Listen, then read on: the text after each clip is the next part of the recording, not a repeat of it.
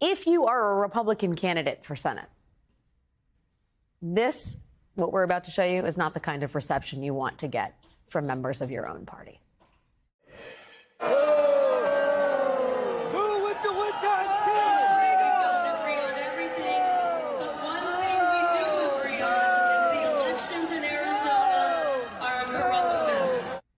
That was Arizona Senate candidate and prominent election denier Republican Kari Lake getting loudly booed by members of her own party at the Arizona GOP's annual convention last month. Kari Lake is not what you might call a unifying figure even inside the Republican Party. But in October, she was endorsed by Donald Trump, which means that the rest of the Republican Party now has to fall in line behind Kari Lake. And so today, Miss Lake was officially endorsed by the National Republican Party's Senate campaign arm. This is just the latest sign that the National Republican Party now appears to exist for the sole purpose of carrying out Donald Trump's bidding. Just this week, Trump endorsed another election denier, Michael Whatley, to replace Ronna McDaniel, who is the current head of the Republican National Committee. Trump also endorsed his own daughter-in-law, Laura Trump, to be the RNC new co-chair, which would make her a top deputy of the party chair. Trump says that this endorsement is about helping to ensure fair and transparent elections across the country. It is a move that is also very much the type of thing you see in authoritarian dictatorships. Joining me now is former RNC chair and co-host of The Weekend on MSNBC, Michael Steele. And still with me, of course, is Claire McCaskill. Michael, which is worse, the election denier or the nepotism? Yeah, that's a good question. I think what we try to do on the Republican side is a little bit of both, it's like a good martini. Got to have it dry or with an olive, the twist, whatever. You kind of mix it up, right? That's the thinking here. You've got Whatley from North Carolina, who has been a Trump sycophant for a long time. You now have Trump's daughter-in-law coming in and taking over as co-chair, or presumably that's the way that vote will go. And then, of course, Trump wants to put one of his guys in as sort of the day-to-day overseer of the Republican National Committee. Let's not lose sight of what this is all about.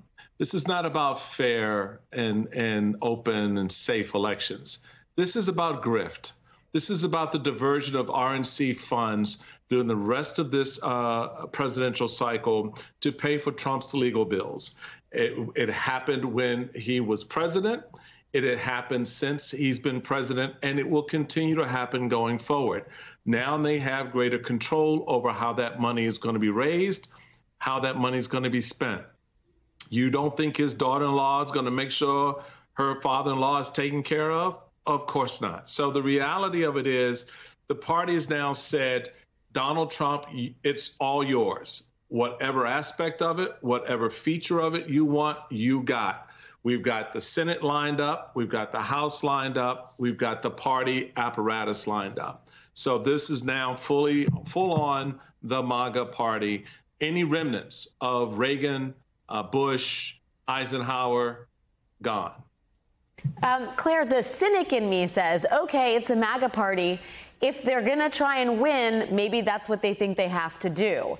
And yet, history shows us that Donald Trump is terrible at picking winners. I think the last time the RNC let Donald Trump handpick officials, almost all of his picks ended up pleading, is it guilty to federal crimes or being credibly accused of sexual assault, to say nothing of his Senate picks. I think, remember Blake Masters in Arizona, Herschel Walker in Georgia, Mehmet Oz in Pennsylvania. I mean, this guy has whatever the opposite of a Midas touches when it comes to elections.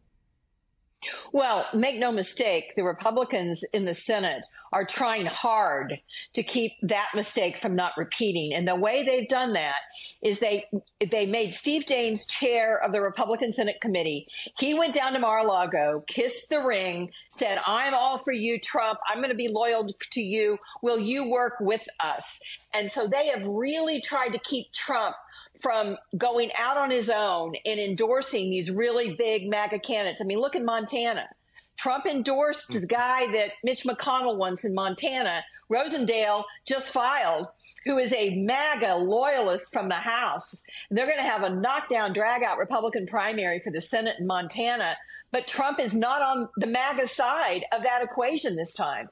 So McConnell has really tried to outmaneuver him by trying to force him into the lane of what they believe are stronger candidates. Now, I'll just tell you this. I watched that video of Kari Lake at that Republican convention, and having spoken at many of my party's conventions in my state, all I can say is yikes. I mean, if I walked into the room of the people that are the most active in my party and was greeted with that kind of booing, I mean, it would be a brutal reality. So I think they got trouble in Arizona no matter what Trump does. Well, yeah, Michael, I mean, to Claire's point, is it horse trading? You get Mitch McConnell's Montana Senate candidate, but then you have to give him a mulligan, I guess, to use the golf term, in Arizona with Kari Lake?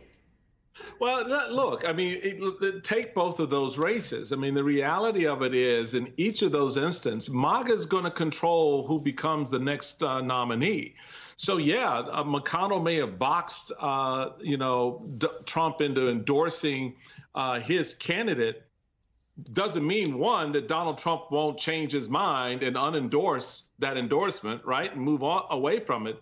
But you still have the base is the part that votes.